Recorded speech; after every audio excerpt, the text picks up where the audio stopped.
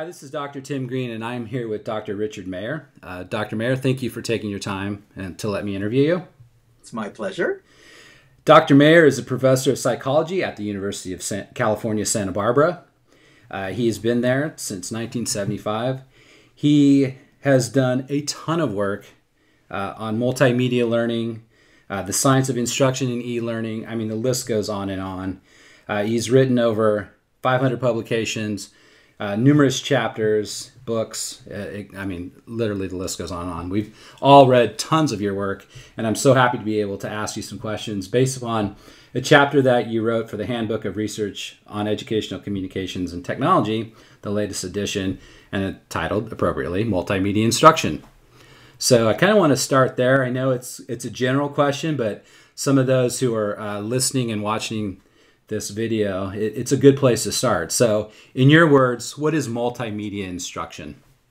Okay, well, all I mean by multimedia instruction is using both words and pictures with the intention of helping people learn. So by words, I mean either spoken or printed text, and by pictures, I mean still graphics such as illustrations, photos, charts, graphs, or dynamic graphics such as video or animation. So if you're using both words and pictures and putting them together to try to help people learn, I think then you're engaging in multimedia instruction. So what's interesting, I think, is if you look at kind of the history of education, we have traditionally focused on verbal forms of communication. So textbooks or lectures are very word-based. And the real issue I'm kind of interested in with multimedia learning is there a value added by also incorporating graphics? Very interesting. And I think one of the interesting things you just said is analog and digital. So you said print-based and computer-based, so digital. Both of those are part of multimedia instruction, or can be. Right. So a textbook can be multimedia if it has illustrations and printed text. According to my definition, that's multimedia. Yeah, and we often forget that since, most of what we see is digital now, and we often forget that. So why should we incorporate multimedia instruction in teaching and learning? Why should we even care? Especially for maybe new teachers who are out there. Why should we care about this? That's a really good question. And I will say, basically for my whole career, I've been interested in instructional methods that promote deep learning and basically promote transfer, being able to use what you can have learned in new situations. And I think transfer has a very long history both in psychology and in education. It's been a goal. It's been a goal for a long time in the science of learning and also in education to help people learn in a way so they can transfer. So if we're trying to build transferable knowledge, how should we teach? That's kind of the question I'm interested in. And I would say at some point I got interested in graphics as a way of promoting understanding. If we add graphics to text, that people help people understand better. So I've been focusing mainly on scientific text and to some extent on math, teaching of mathematics, and asking, do people learn better if you add graphics to the verbal instruction?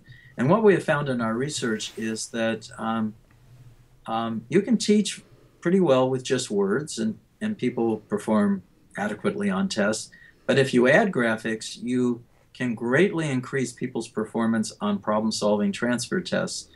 So the effect size in a typical study is in the what we would call the large range, somewhere about 0.8 effect size, 0.8 standard deviation. So that's considered a large effect in the world of instructional interventions. So I would say the reason for being interested in multimedia instruction is that it has potential to improve student understanding. And if we're interested in performance on transfer tests, we want people to understand deeply, then using both words and graphics might be a way to accomplish that. So I call that the multimedia principle. People learn better from words and pictures than from words alone. And the rest of my research has been focusing on well, what's the best way to incorporate words and pictures? Because it's not just any picture and any set of words, but what's the best way to design instruction with words and pictures? So I think that's my reason for kind of being interested in multimedia learning is it's been demonstrated to greatly improve performance on problem-solving transfer tests. And that's a great reason. It is. You mentioned words and pictures. Where does audio come into that? I mean, how do you see that playing a role? Well, the audio is what I mean by words. So okay. You can either have printed text or spoken text. So either way. And so, yeah, audio. Okay. And one of our principles is the modality principle, which is that in a lot of situations, it's better to have audio than printed text. If you're going to have a fast-paced animation or a fast-paced video, having captions can create split attention, so people can't really process the graphics in the depth they should. So we can offload some of that impact on the visual system onto the auditory system by using audio for the words and using our eyes for the video part. Excellent, thanks. So related to this, I mean, in reading your chapter on multimedia instruction, one thing that jumped out is you talked about the cognitive theory of multimedia learning. In that, can you describe that, what the foundation or major principles of that is, and how we might apply that in designing instruction? Sure. I think it's important to, when we design instruction, to kind of start with some grounding in the science of learning. It's a field that's been around for 100 years, and I think we finally have, developed a theory that is relevant to instructional design. So the cognitive theory of multimedia learning is basically taking the information processing model that really has been around since the late 60s and even before, and just adapting it slightly to an educational setting. The idea is that information comes in from the outside world. It first impinges on our eyes and ears and enters sensory memory. So we might have kind of a photograph kind of view of the world through our eyes and auditory echo through our ears. But that information fades very fast, so we have to pay attention to it. So the first real cognitive step is selecting the relevant incoming information for further processing. If we pay attention to some of that information in sensory memory before it fades away, it goes to working memory, which is a very limited capacity store. And in working memory, we can mentally rearrange the information. So the next step really there is to organize the information in some meaningful way. And then also activate relevant information from long-term memory, bring it into working memory, and integrate it with the incoming information. I call that integrating. So the three main memory stores are sensory memory, working memory, and long-term memory. All the kind of learning activity is in working memory, where we have to select the relevant information, mentally organize it, and integrate it with relevant prior knowledge. So according to this theory, meaningful learning depends on being able to carry out those three important cognitive processes in a memory store, working memory, which is very limited in capacity. So that's kind of the nature of the human information processing system. We have very limited capacity, but in order to learn deeply, we have to engage in a lot of processing.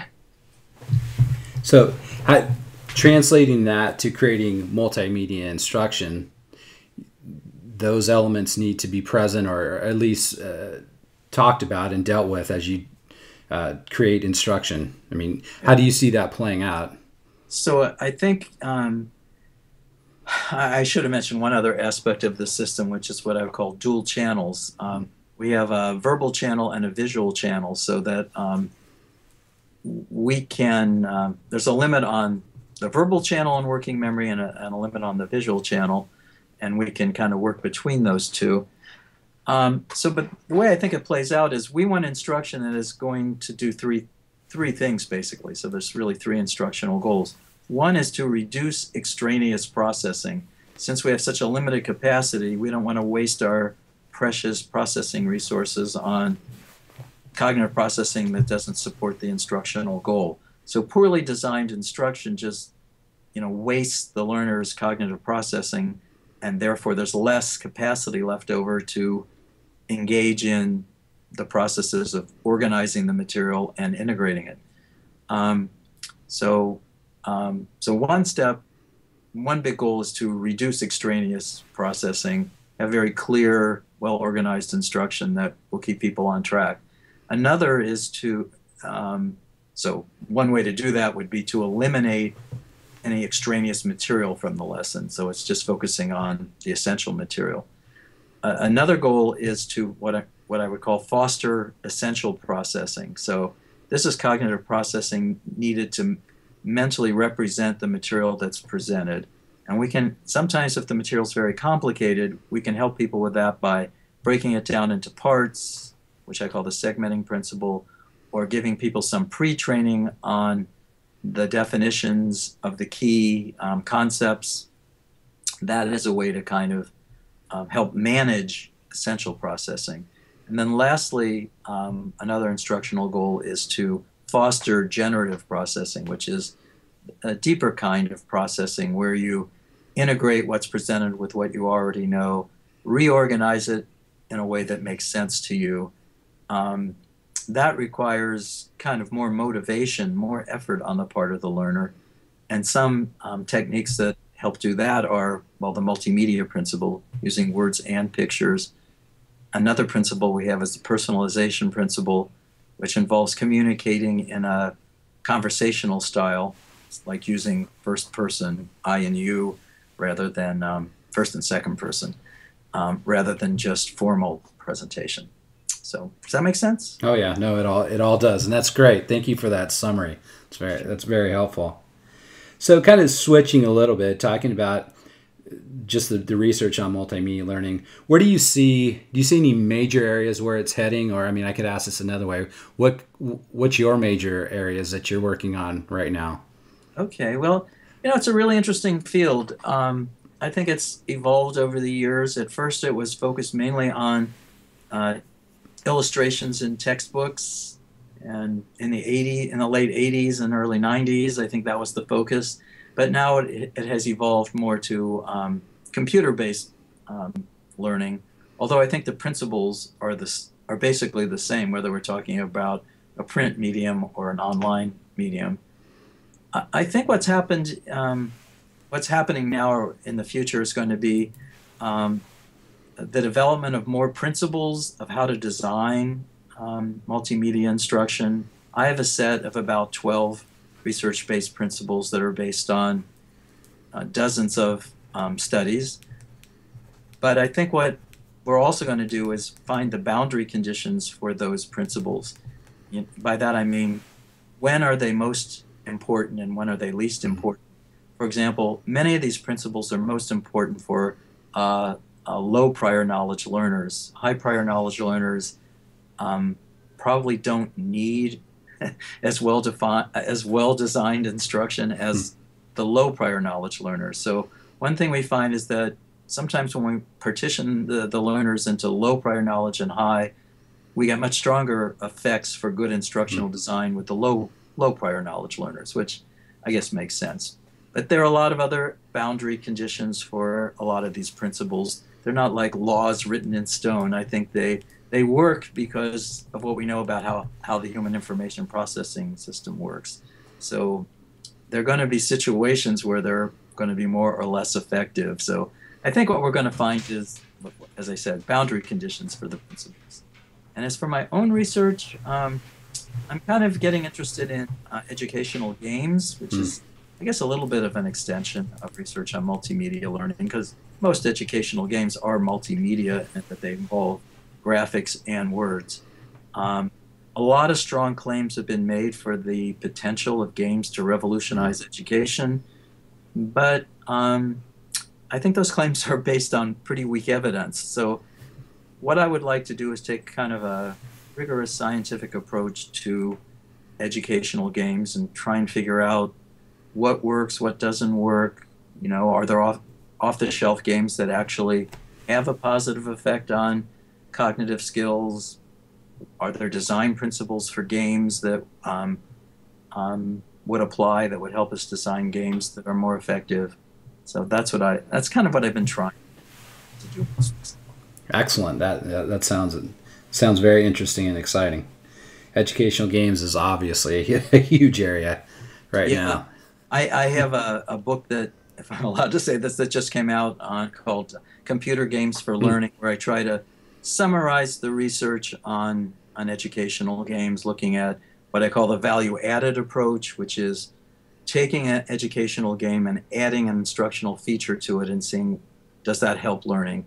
The cognitive consequences approach, which is taking an off-the-shelf game and asking, does that improve a cognitive skill compared to doing some other activity that is not that game? And there are some perceptual skills that can be improved by playing games. And then lastly, the media comparison studies, where people look at learning from a game versus learning from conventional media to see which is best. So in some cases, a PowerPoint presentation can be more effective than learning from an adventure game that's supposed to teach a scientific concept. So I break the field into those three genres of research and kind of look at what the evidence says in each of those. Excellent. And I've seen that. When did the book come out? It just came out a couple of months ago. Okay, that's what I thought. Yeah, excellent. Thanks for mentioning that. That's people will definitely want to pick that up and take a look at it.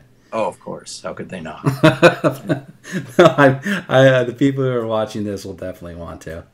I like to end all of my interviews with a question dealing with advice. So I have a variety of different people who watch these and listen to them, instructional designers, teachers, and others who are involved in media development. So what advice do you have for instructional designers or teachers and multimedia developers about designing multimedia instruction? Well, for one thing, I think folks who are actually designing the instruction, are doing a really important job, because education and training are crucial for our society, and designing effective training and instruction is very important.